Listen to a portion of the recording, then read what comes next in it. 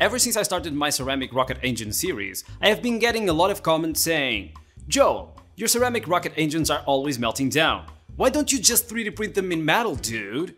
And from that, dude, I get that the people posting these comments are not aware that with the price of a metal 3D printer, you can literally buy a shitload of Tesla cars and spell your name with them.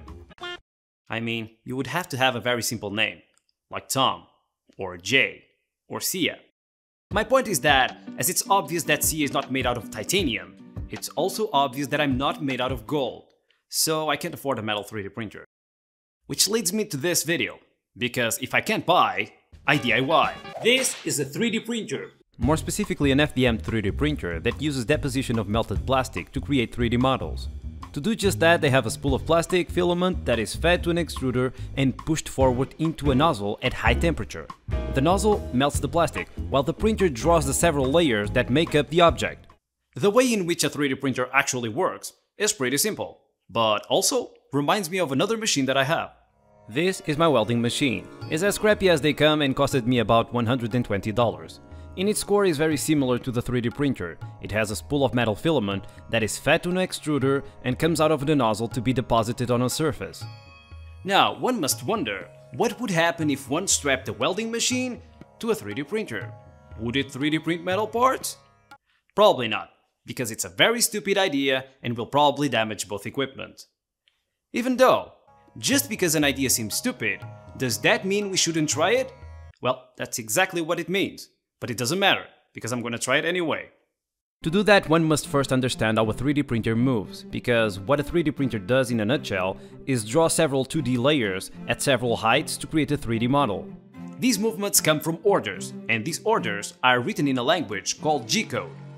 To better explain G-code, I took the liberty of removing the thing that spits out plastic from the 3D printer and take a picture of the support that holds it. Then I used my 3D modeling powers to create a customized support that is able to support a pan. I fixed that support to the printer support so I could support a red marker, that is red like the subscribe button you can click to support this channel. Now, let's just imagine that I want to order the printer to draw a simple square. I would open a notepad and write G90, that tells the printer it needs to count its position from the origin, which is there. Then I would tell her G1, which means go. X139, Y90, that sets the position where the pen needs to go, and F600, that tells the printer at what speed to move. After that, I would set 3 more points, and that's it. Let's see if it works. And there you go, a square. I mean, it would have done a better job if I had told her to lift the Z-axis when the pen is not supposed to draw, but still, pretty cool. Now, G-code is pretty simple, but it can only draw straight lines. So how does one draw a curve? Well, the answer to that is, you don't. What you do is draw a ton of small straight lines to give the illusion that you have a curve. Using that trick, you can draw anything that comes to mind, even the most complex and intriguing geometries. The fun of it is trying to guess what the printer is drawing before it's finished. Can you guess what that is? Never gonna give you up, never gonna let you down, never gonna play the original because it's copyrighted. Sorry for that. I couldn't resist. Next, I 3D printed an adapter to hold the nozzle from the welding machine, and an incorporated support to use the fan from the hot end to cool the nozzle. Smart, right? Don't forget to subscribe. The welding machine requires me to push a button so it extrudes out the metallic filament, but I can't really push the button while the printer is working. So, I stole the RC circuit from my Wankel Engine RC car to activate a MOSFET module that would push the button for me. Works pretty well. To accommodate the circuit on the printer, I 3D printed a box. I know, I can't believe I 3D printed a box. I feel disgusted with myself. Because I can't really print metal on top of an aluminium bed that comes with a printer, I got myself some sheet steel metal. After everything was set in place, I gave it a test.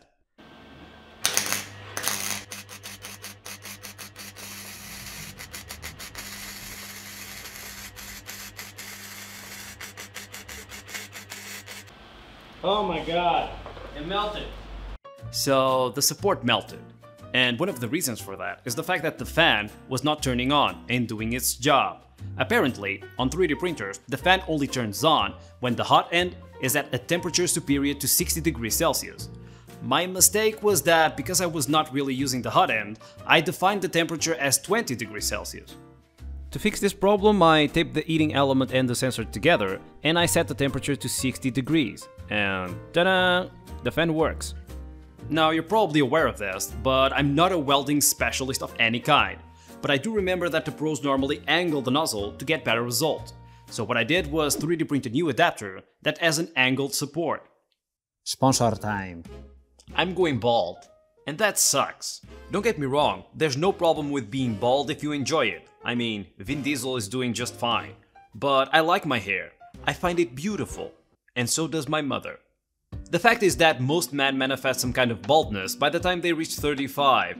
And in the old days, the only solution would be to staple ant lights to your head. But nowadays, we have Keeps. Keeps is a great service that not only provides affordable versions of FDA-approved medications for hair loss, but also offers medical follow-up by health professionals. You don't need to leave the comfort of your own home to get treatment, but you do need to hurry, because prevention is key.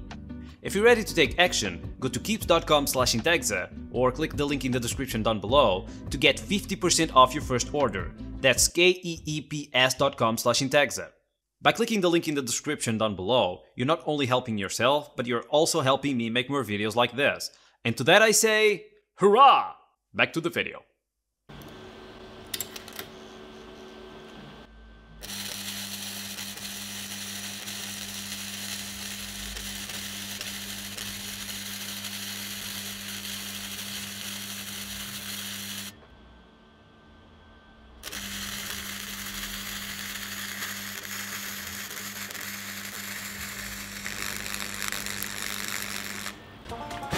Oh my god! I can tell you right now that I only realized how bad of an idea it was putting fans and a plastic adapter that close to metal being melted when I saw it catch fire. To solve this particular problem, I 3D printed an adapter that holds the weld nozzle a little bit higher and far away from the heat. The downside from this is that I lose printing height. The plus side of this is that I don't need a fan anymore, which is great because I burned it down.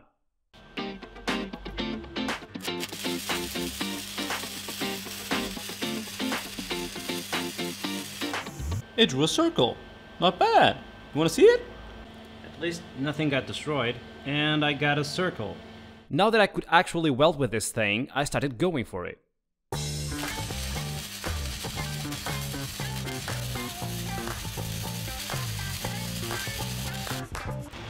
So close! So goddamn close! What happened? Oh, the cable fell. The cable that guides the metal filament was always falling, so I strapped it down.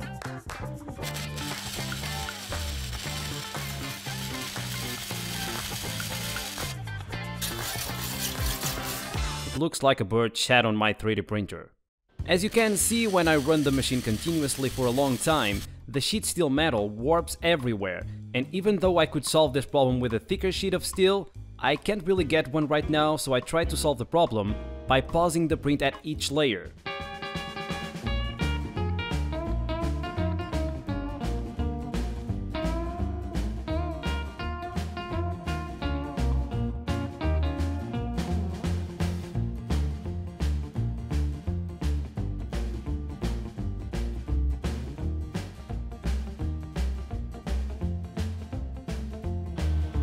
So I gave it a little bit of a grind so you guys can see.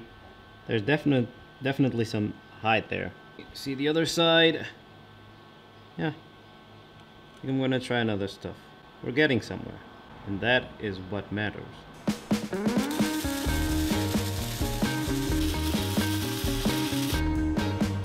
Why did you stop?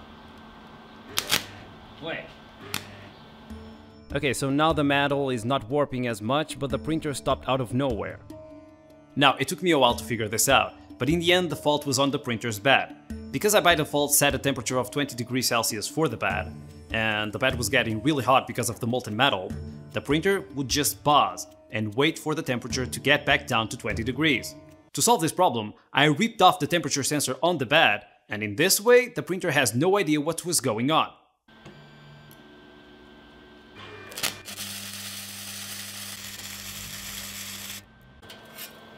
Jesus Christ. shattered the glass. I mean, it makes no difference. Look at that. Well, you're going straight to the garbage.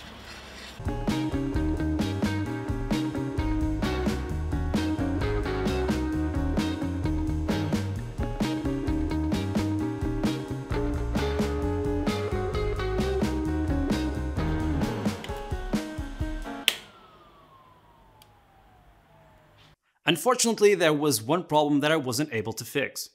Actually, there was several problems. Because the nozzle is angled, it's hard to predict where the metal filament is going to hit.